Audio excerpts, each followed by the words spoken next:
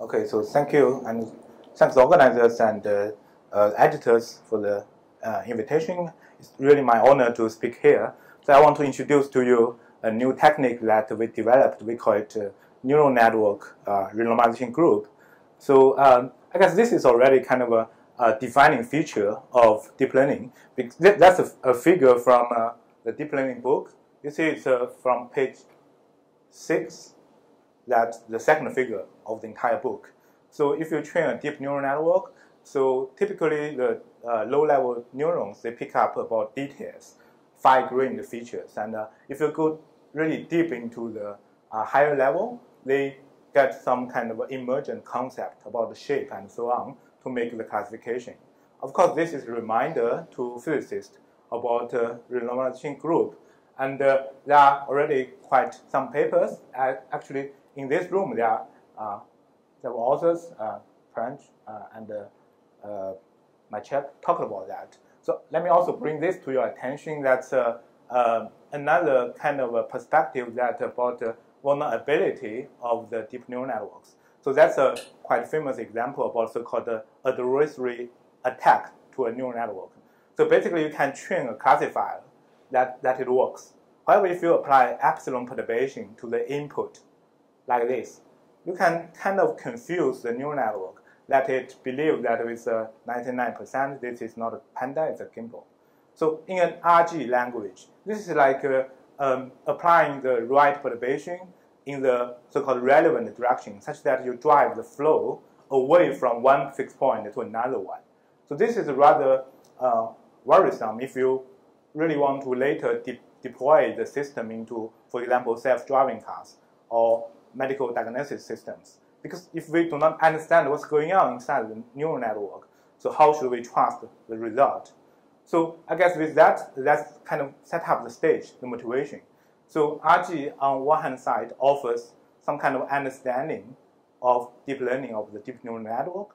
On the other hand, this is the topic of this talk, that we hope that by really making the concrete and very constructive connection, that you can employ many of the techniques developed in the deep learning community for studying challenging problems.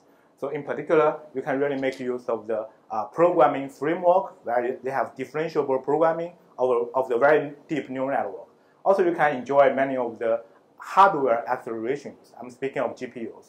So that's with my student at IOP, Chinese Academy of Sciences. That's a paper. You can check out our code online. It's written in PyTorch. So with a few lines of tweak, you can enjoy the GPU acceleration. So let me introduce to you the approach from this kind of perspective.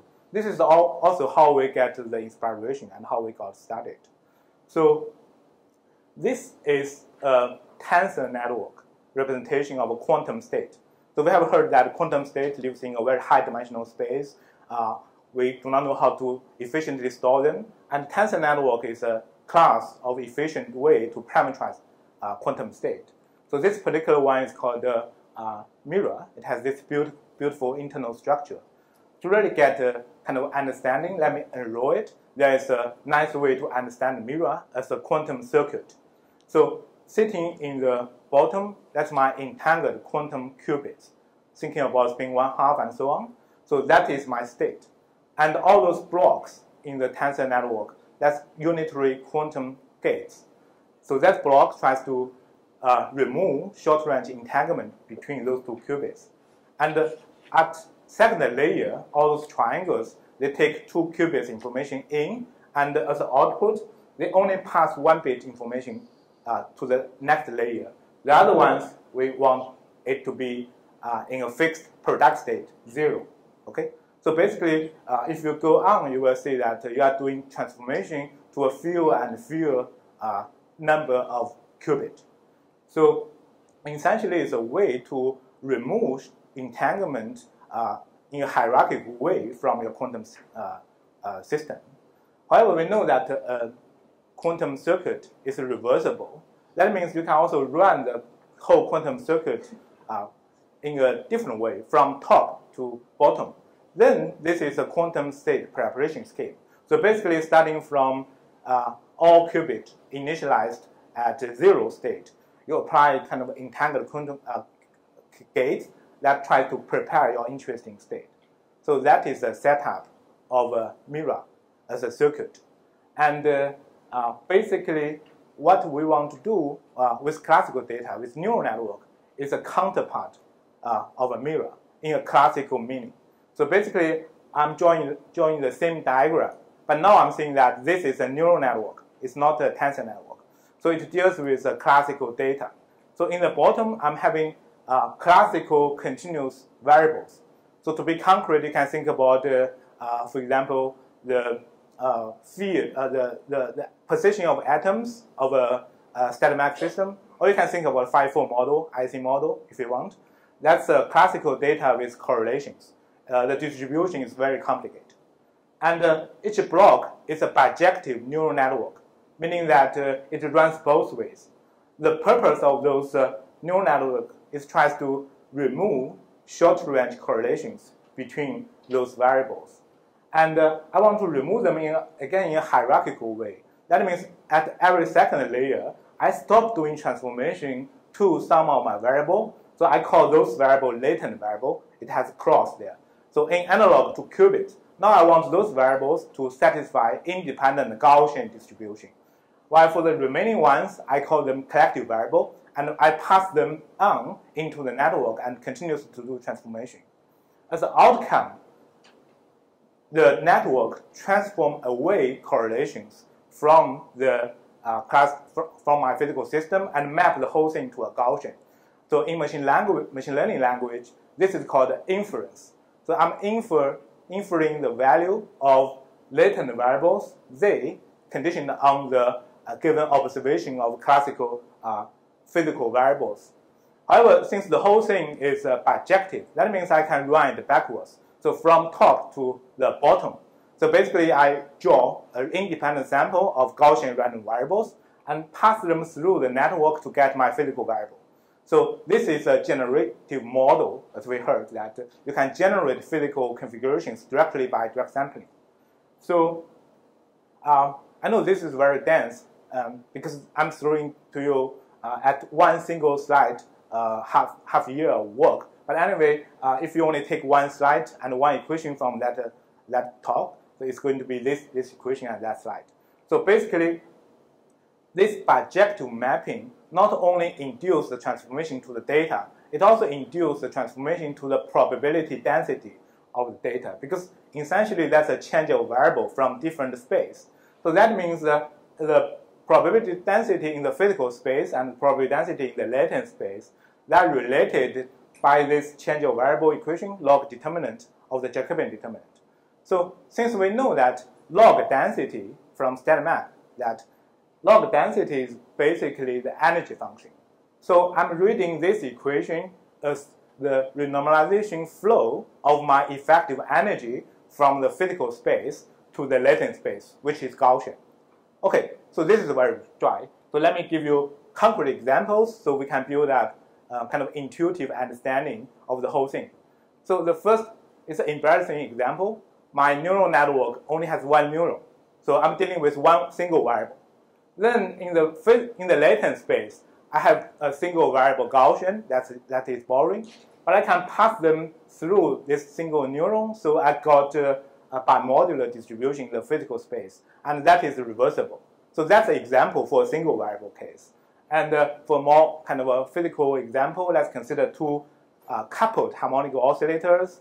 So in the physical space, because there's a coupling, so their distribution is a tilted Gaussian, because the coordinates, they had correlation. And then in that case, to get independent Gaussian variable, the network essentially wanted to get center mass and the relative motion degrees of freedom and compress them, so I got isotropic Gaussian. That's the example, the intuitive understanding of this network. However, the crucial thing is that in general case, where I have many variables and I have nonlinear interactions between them that go beyond the quadratic level, then I need to have many of those blocks stacked into a hierarchical fashion to help me remove the correlations between them. So that's the logic of having this deep kind of a mirror type network to do this renormalization flow from physical to the latent space. So that's another crucial component, because typically a neural network is not reversible. Okay, think about the feed-forward neural network. Typically, people do not run it backwards. However, this is really active frontier of deep learning research that people try to construct reversible neural network. So that was the work from DeepMind called the normalizing flow. But we are using this particular construction from Google Brain. It's called the real MVP. So it's not that important.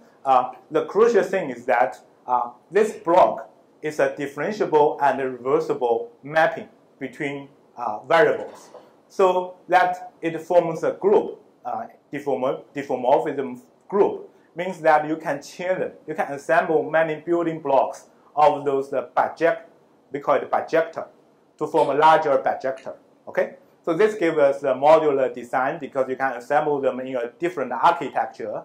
And for that, we got lots of kind of inspirations and principled guidance from information theory and from tensor network. Because we have to assemble those bijectors in the right way so we can capture the complexity in the actual data, in the actual physical model.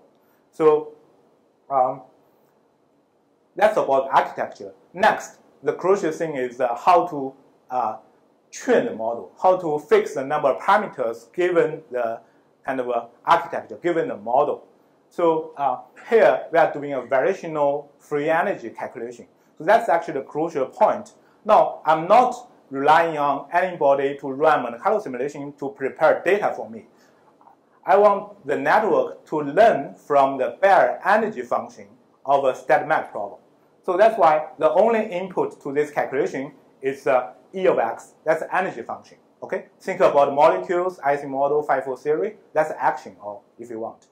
And this term then is the entropy of the model answers. By model, I meant the neural network that directly generates answers. So if you combine those two together, you got variational free energy. You can prove that this is basically equivalent to minimizing the so-called reverse KI divergence between the model probability density and the normalized Boltzmann distribution of your physical problem. And in physics, we call this Gibbs-Bogoliubov-Feynman inequality. And in machine learning, typically this is so-called variational inference. But it's the same thing. But here, again, the crucial point is that we are learning on the data generated by the model itself. Okay? So here is the interlude, just to make this kind of clear. So WaveNet is actually a key component inside Google Assistant. When you use it to make phone calls, to order pizza, it can produce very realistic human sound. So 2016, they had this construction of WaveNet that actually learn on data. So it can generate physical, realistic human speech. However, even from this movie, you see that it has a drawback. So the sampling is rather slow. It takes, for example, 2 minutes to generate 1 second of sound. So it's not useful in practice. So then in 2017, they upgrade the setup. So this is then called the parallel WaveNet.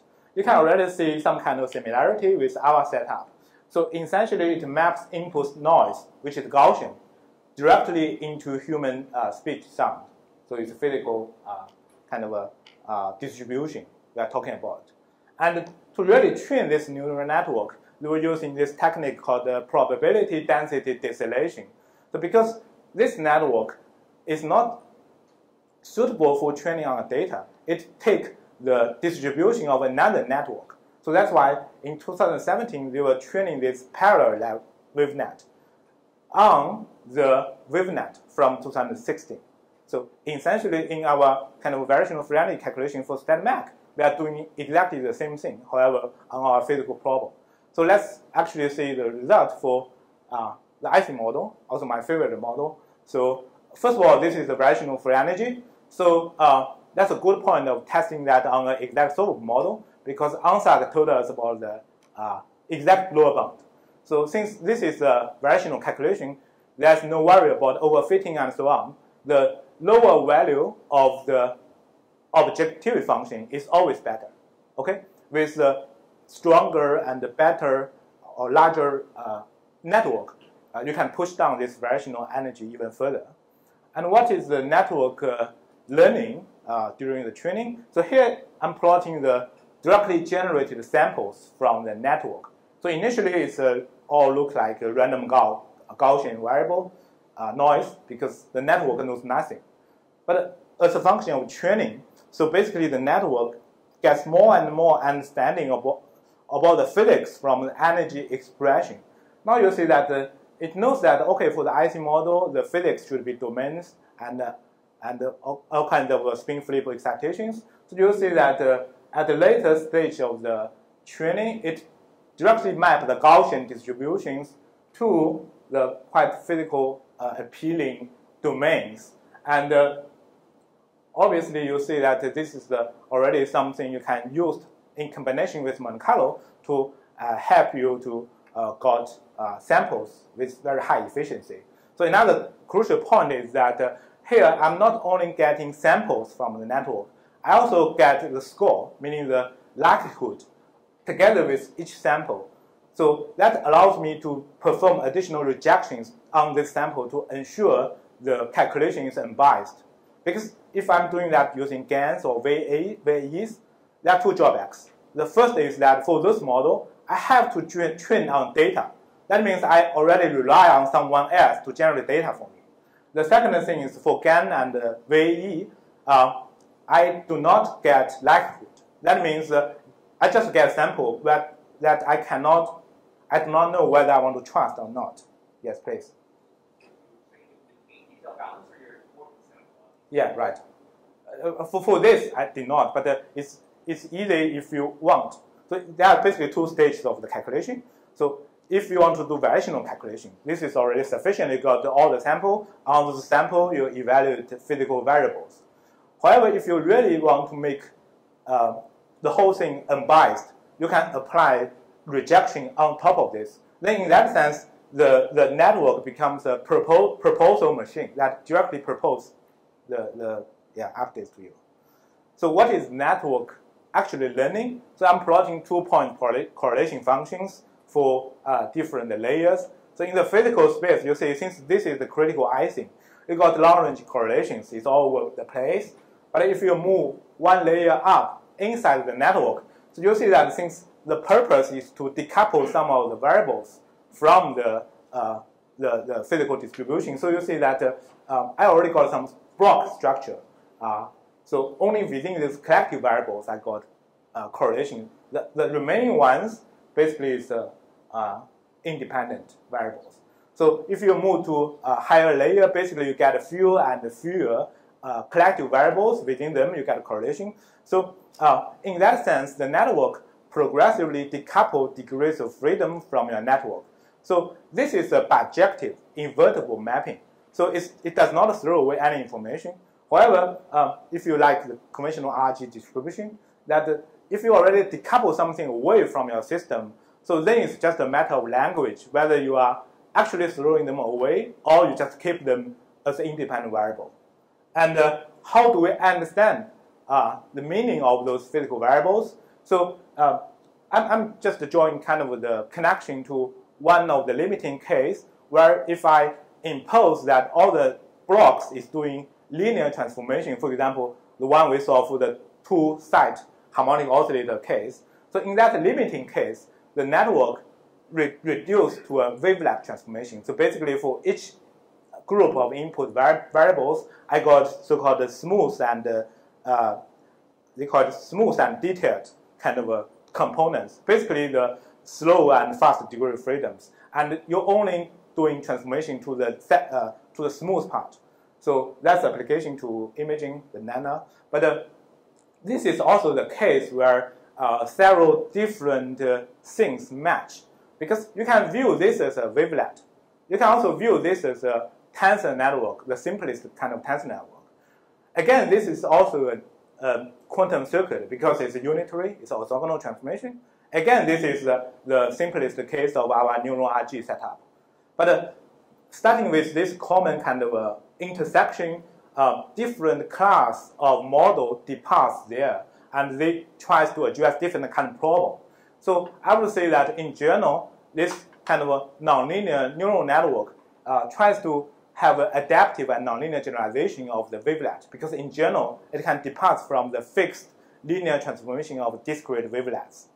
And how it's going to be useful? It's going to be useful, for example, in connection to the previous talk, it can be used to identify independent variables in realistic simulations. For example, I'm thinking about path integral Monte Carlo molecular dynamics, because I'm getting those independent variables, and also I'm having the effective energy on those variables, which is close to a Gaussian. That means it's a way to derive effective field theory for me in the latent space. And also, since this is invertible information preserving RG, it's also going to be useful for holographic mapping, the study of ADS-CFT. I'm going to show you examples. And again, for the obvious reasons, this is kind of a good machinery for studying Monte Carlo. So what do I mean that? So Monte Carlo is always about wandering in some kind of space. However, in the physical space or in the imaging space, it's hard to sample because all the pixels or all the physical variables had a strong correlation. However, the idea of having a latent space with much simplified distribution gives you ability to interpolate between phases, between different features of a human face, because there you got independent component. So applying this idea, again, I try to emphasize that this is a quantitative kind of a mapping, different from GAN and other things, because not only we get the latent variable, we also got effective energy. That means you can perform, for example, Monte Carlo sampling in the latent space with much shorter equilibration time, because basically you got the independent variable in that space. And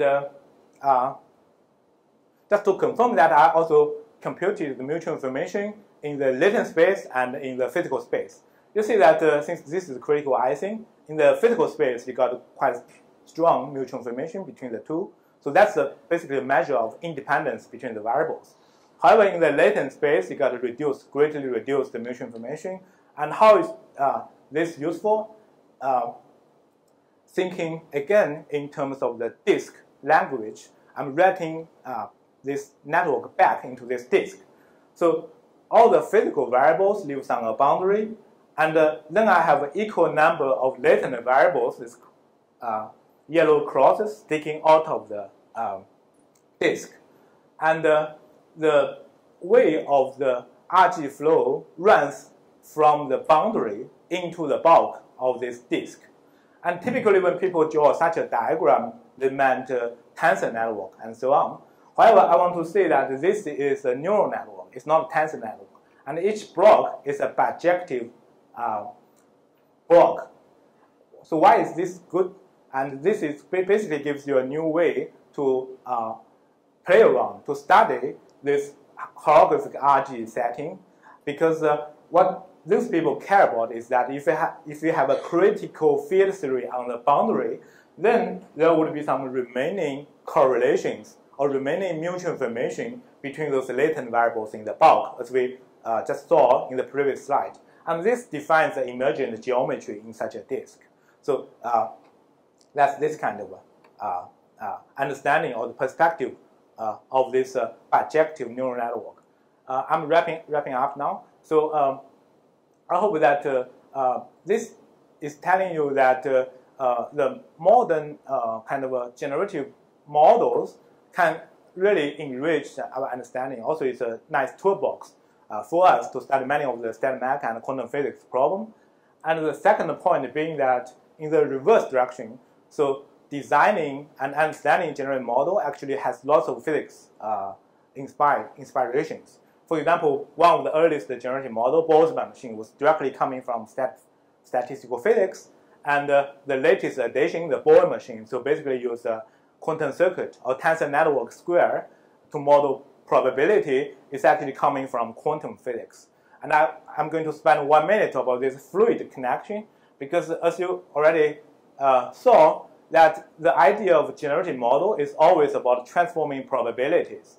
And there was a mathematical domain called the optimal transport theory dealing particularly with this kind of transportation. So initially it was care about transportation of Earth in Paris. But anyway, so those probabilities, they satisfy the so-called Mongeau-Ampere equation. But you can kind of take that equation into continuous time. Then surprisingly, the result would be some continuity equation of the fluid. So equations aside, so the intuition is that you can really view in the continuous time language that probability density as a density of a fluid. And then the neural network becomes a water pipe. And the learning of the generative model is equivalent to an inverse of kind of fluid control problem. You want to design the water pipe in the right way such that the flow with a simple density flows to a rich and complex density. And this also addresses the problem of why we need to have a deep neural network, because this is a dynamical system. We have to let the flow to evolve for sufficient time so it can reach the final density. Also, as an outcome, if you discretize this continuous equation, you will automatically get resonant and so on as a neural network architecture. Anyway, the bottom line is that with this setup, you will get even stronger block for this bijective mapping, and for that to have the better version of answers. So that's it. Thank you for your attention. Yeah.